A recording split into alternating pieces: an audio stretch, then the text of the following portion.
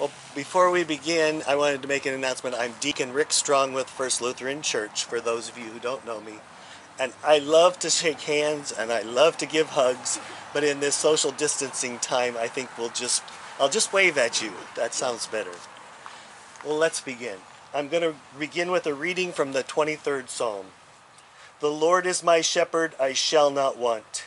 The Lord makes me lie down in green pastures and leads me beside still waters. You restore my soul, O Lord, and guide me along right paths for your name's sake.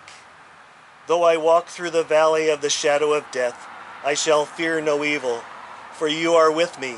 Your rod and your staff, they comfort me. You prepare a table before me in the presence of my enemies. You anoint my head with oil, and my cup is running over. Surely goodness and mercy shall follow me all the days of my life, and I will dwell in the house of the Lord forever. Well, grace and peace from our Savior Jesus Christ be with you all. Let us pray.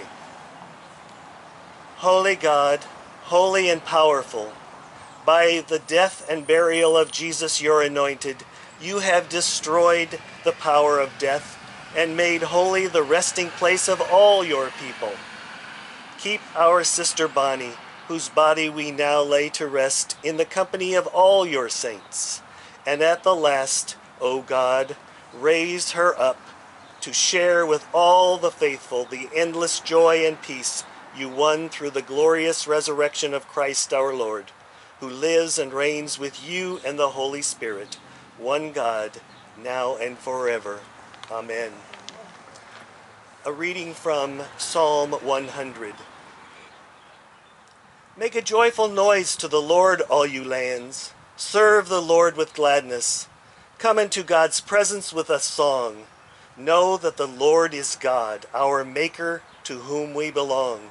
We are God's people and the sheep of God's pasture.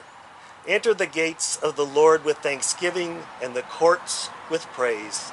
Give thanks and bless God's holy name. Good indeed is the Lord, whose steadfast love is everlasting, whose faithfulness endures from age to age.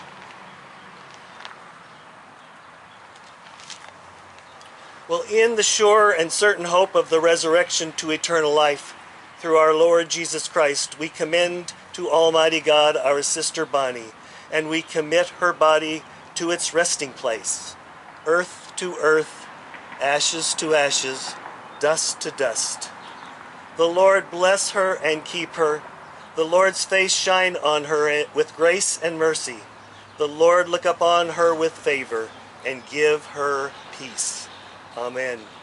Rest eternal grant her, O Lord, and let your light perpetually shine upon her. Let us pray. Merciful God, you heal the brokenhearted and bind up the wounds of the afflicted. Strengthen us in our weakness. Calm our troubled spirits and dispel our doubts and fears. In Christ's rising from the dead, you conquered death and opened the gates to everlasting life. Renew our trust in you, that by the power of your love we shall one day be brought together again with our sister Bonnie. Grant this, we pray, through Jesus Christ our Lord, who taught us to pray. Our Father, who art in heaven, hallowed be thy name. Thy kingdom come, thy will be done, on earth as it is in heaven. Give us this day our daily bread, and forgive us our trespasses, as we forgive those who trespass against us. And lead us not into temptation, but deliver us from evil. For thine is the kingdom, and the power, and the glory, forever and ever. Amen. Now receive the blessing. Almighty God, Father, Son, and Holy Spirit, be with you now and forever. Amen. This ends our service today. Let us go in peace.